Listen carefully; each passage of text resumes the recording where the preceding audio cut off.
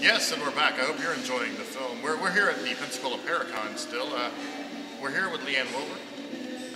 Leanne may look familiar to you. You've probably seen her on various television networks, Travel Channel, History Channel, Cops.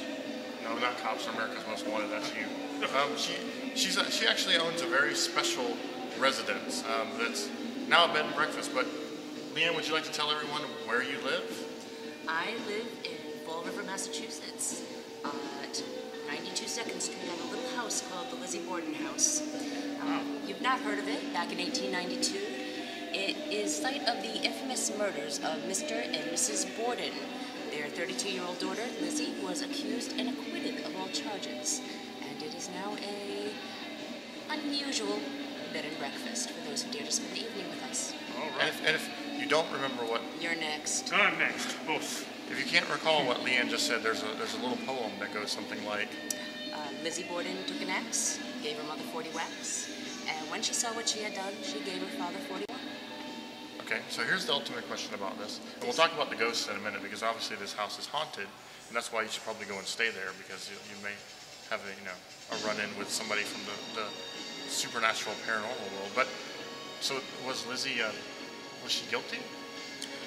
Well, she was acquitted of all charges after her 13-day trial, after, of course, spending 10 months in jail waiting the trial, but she was acquitted. So it's never been proven that she committed the crimes, but many people believe that she is the guilty party.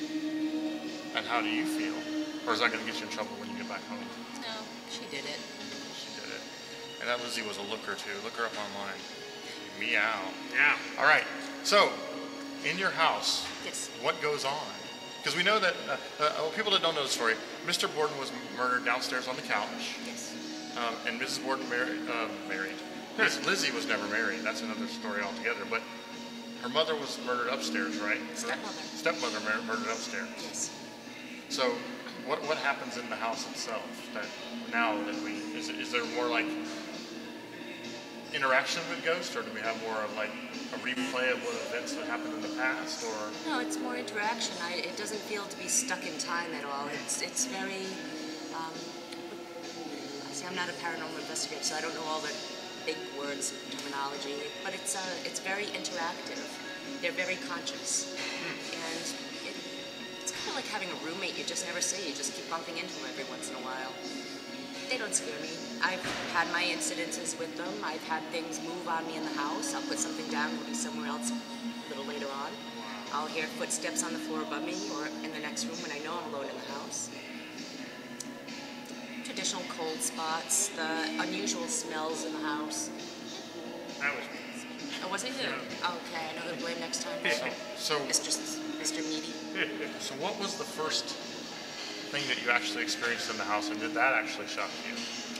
It is a shock the first time you actually have an experience, and it was my first week there. We bought the house in June 7 years ago, and so it's relatively still warm outside, and I had gone down to the basement and to do some laundry, and I walked off the bottom stair to head towards the laundry room, and it immediately felt like I walked into a walk-in freezer.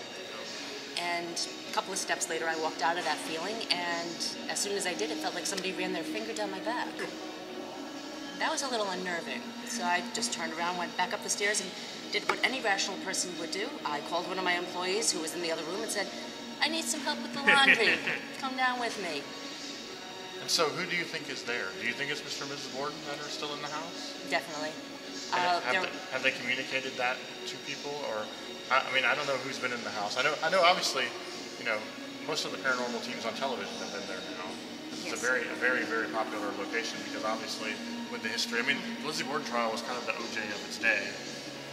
Such a huge trial and such a famous case in American history. So, have they communicated with people? Do you get people saying, "Oh, it's Mrs. Borden," or "Oh, it's Mr. Borden"? Not directly, but I've interacted with them for so long now that I can sort of sense which one it is and when it is. Mr. Borden definitely has a specific feel to him, and I know he's not going to leave the house because he paid a lot of money for that house. He's going to get every penny's worth out of it, whether he's dead or not.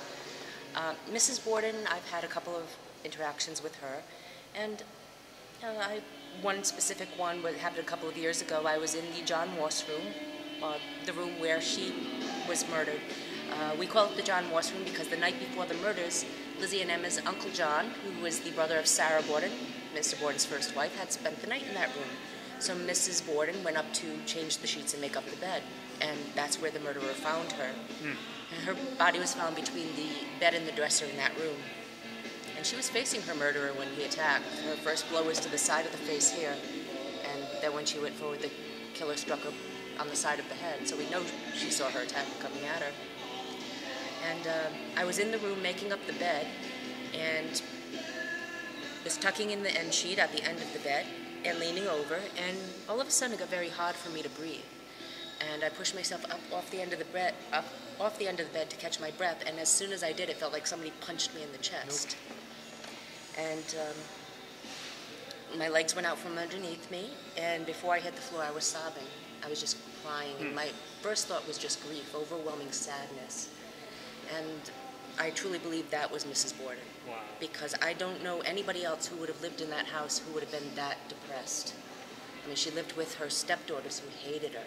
And she was a homebody. Her only social life was her family who lived 2 streets over. Her entire life took place within 3 blocks. And so I don't know anybody else who would have been that sad in that house. Okay. So I truly believe that was her. Wow. So after the murders occurred, what happened to Lizzie? Lizzie was acquitted, and she moved back to the 2nd Street house very briefly. Her sister continued to live at the house during the trial, her older sister Emma.